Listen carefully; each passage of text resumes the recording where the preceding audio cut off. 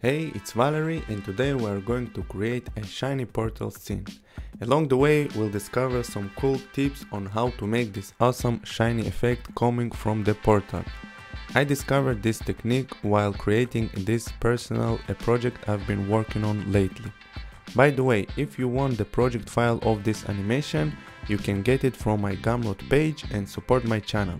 And if you want to get my best 90 project files, including this one, you can get them in one pack on my website designandmotionschool.com. And of course, if you are into getting better in After Effects and you want to learn with me, you can invest in one of my motion bundle deals that include all of my premium courses, the project files pack and many other amazing bonuses that will help you become a better motion designer. I leave the links for everything I mentioned in the description below. Alright, back to the tutorial. This is the composition settings I'm using. Now, first let's begin by creating the animation, starting with the sphere. I'll speed this process up a little bit because it's very simple stuff. For now, I'm creating a simple intro for the sphere. I'm using scale and position animation. What's more important in this step is that when you're starting to create an animation, especially with shapes involved, I suggest you to work with default colors like red, gray or blue. What I'm trying to say is, in the beginning, don't waste your time designing the scene. This will help you focus on the animation and moreover, it will make the workflow faster because render times will be much quicker without gradients and effects applied from the beginning. Keep this in mind even if you already know how the design should look and what the colors of your projects are. Okay, so after creating the sphere animation, I now move on to creating the portal animation. So first I'll create a new sphere in this scene. And then I'll open the scale and I'll uncheck the constraint proportions so I can make this shape look like a portal.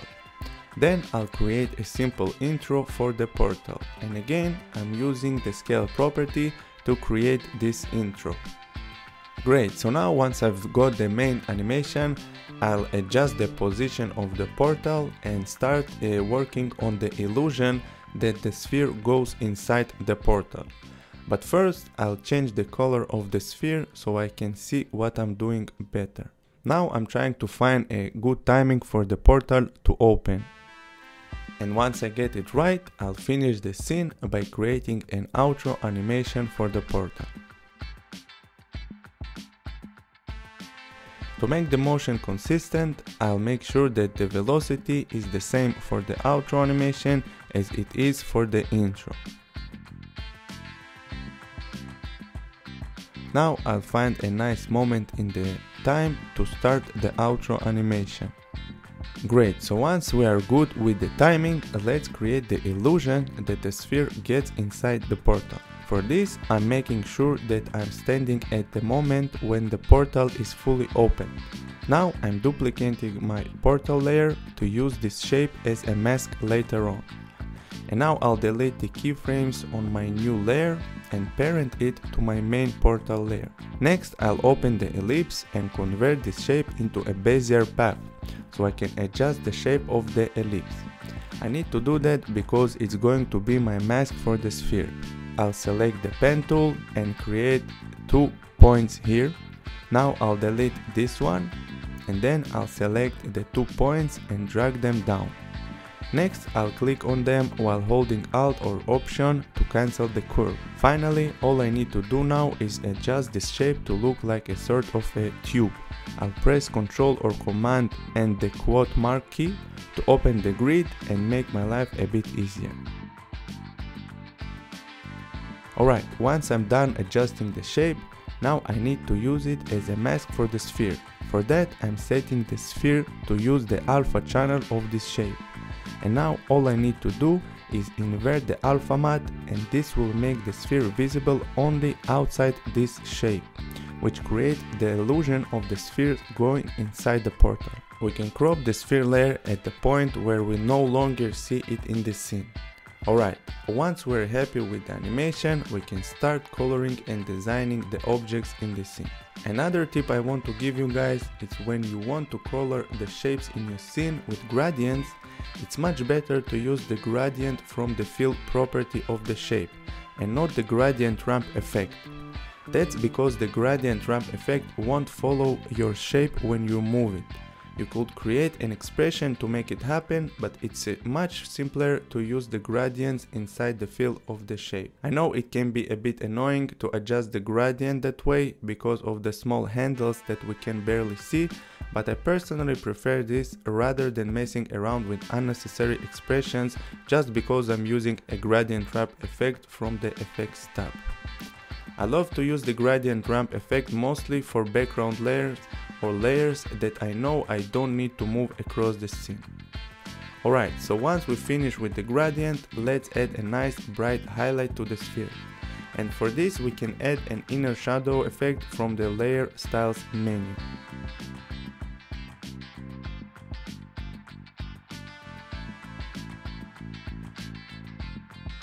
In this case, I prefer to place the highlight at the bottom of the sphere. I think it looks very nice. Great, so now after finishing coloring the sphere, let's add a nice gradient for the portal as well. This time I'll use a linear gradient and not the radial.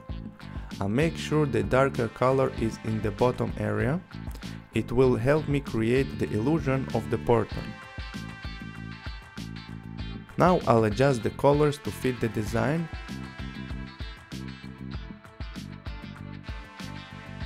And to wrap things up, we can add a thin bright colored stroke.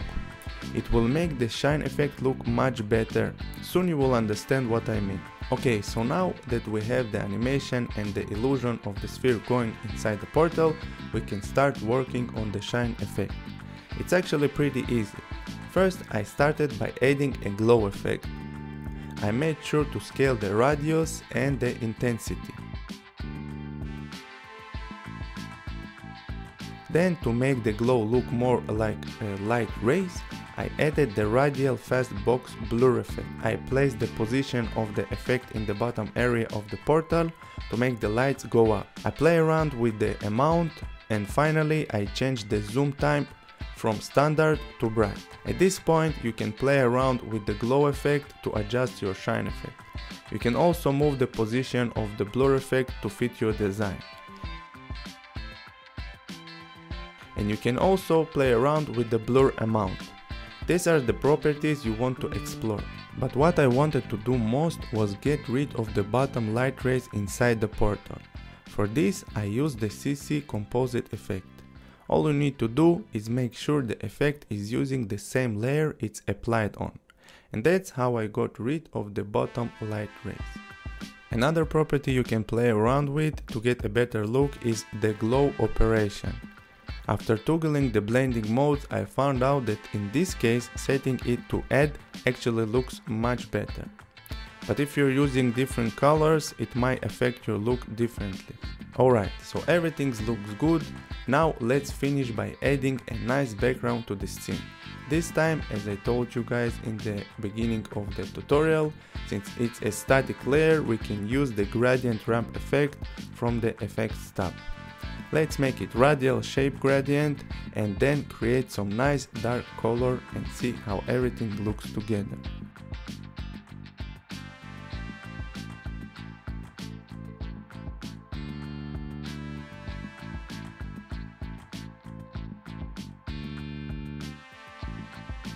In my case, I decided to brighten the background a little bit because it blended too much with the portal.